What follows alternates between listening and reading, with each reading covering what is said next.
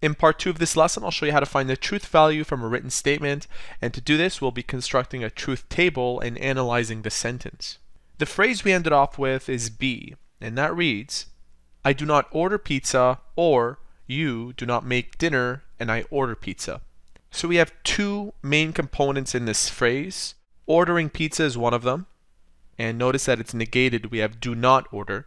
I'll use an arbitrary letter to represent ordering pizza. Let's use P just to be consistent with question A. And this do not suggests that it's negated, so I'll put a tilde symbol in front for not P. And then we have this disjunction or, which is symbolized as this V. You do not make dinner. Making dinner is another component of this sentence, of this compound statement. We'll call that Q, and it's also negated, do not.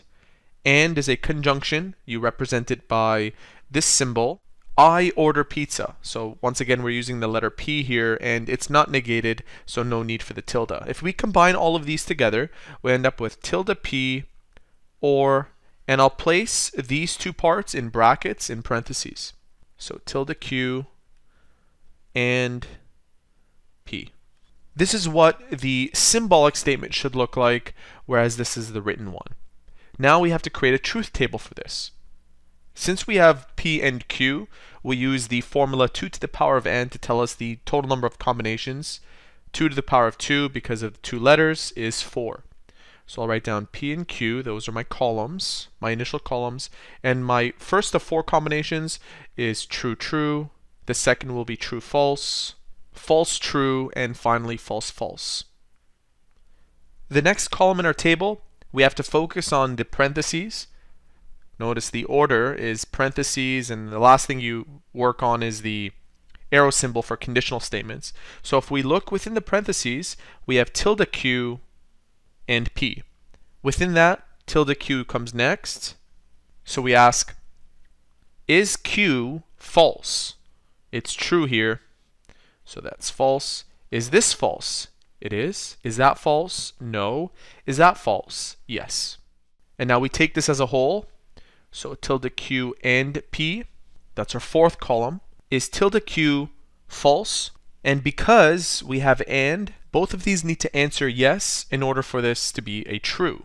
Is that true? It's false. So I don't even care about P. Automatically we put an F. Next we ask, is this false? We have a true here. That means it is. And this is true.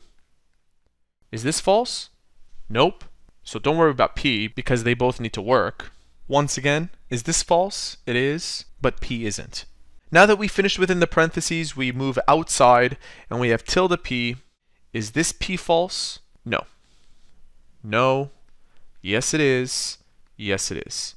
We now take the whole statement, and because it's separated by an or, only one of them needs to work. So starting over here, is this true? It's not. So we move to this one. Is that true? It's not. So the truth value isn't here. Is that true?